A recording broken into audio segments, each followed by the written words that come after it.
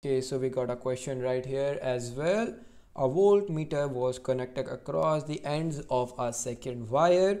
The student moved the wire vertically downwards between the magnet at a constant speed. Okay, a potential difference PD was observed on the voltmeter while the wire was moving. Calculate the maximum potential difference that could have been measured. Length of each height is 34 millimeters. Height of each magnet is 20 millimeters. Okay, and the magnetic flux density between magnets is basically 0.35 Tesla, and vertical speed of the wire is 2.2 meter per second. Okay, so we are gonna use the formula. E is equals to AMF is equals to basically minus D and magnetic flux, and basically D is basically representing a small change in time, and in basically magnetic flux linkage, because n times magnetic flux is magnetic linkage formula, right? So, and as we know, we don't have time, neither we don't have this magnetic flux, so we're gonna calculate these both of these stuff, right? So I'm gonna use for time is basically S is equals to D by T, right? And I'm gonna use this magnetic flux original formula, which is basically equals to BA. Now you might be wondering why I use S is equals to D by T, right? So basically I can see that remember which is the height and which is length, right?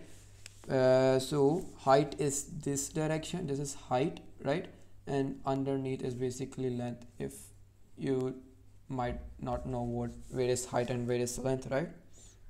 So I use this to find basically the base, because it says he vertically moved the wire downwards, right, at a constant speed. So basically is referring to S is equal to dt, which is speed is equal to distance by time, right? That's why I use, because it said constant speed, that's why I used this formula right here, right? Okay, so let's basically find this magnetic flux, which is basically equal to 0.35 times 0.034, right?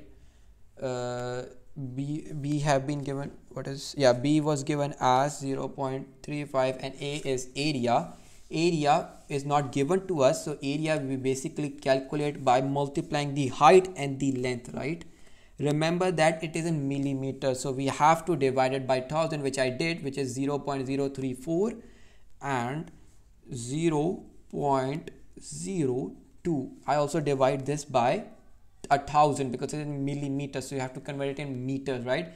And to calculate area we have to multiply height and length, right? So because as we know, it's easy to guess how to find the area, right? So area we know it's meter square, its unit is meter square, so we need 2 meter values to make it area, right? So I can see I have length as millimeter and I have height as millimeter, right? So I can convert it into meters, the both, and then multiply it to get the area, right? So this value I'm gonna get it as 0.000238 webs, right? Weeps. So now I have to find this as well. So I have S is equals to D by T, which I need to find T, right? So basically T is equals to D by S. I've been given D vertical.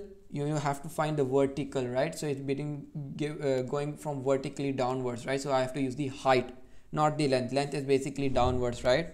This is big. I'm just displaying the magnet, right? So magnet height is this, magnet length is this, right?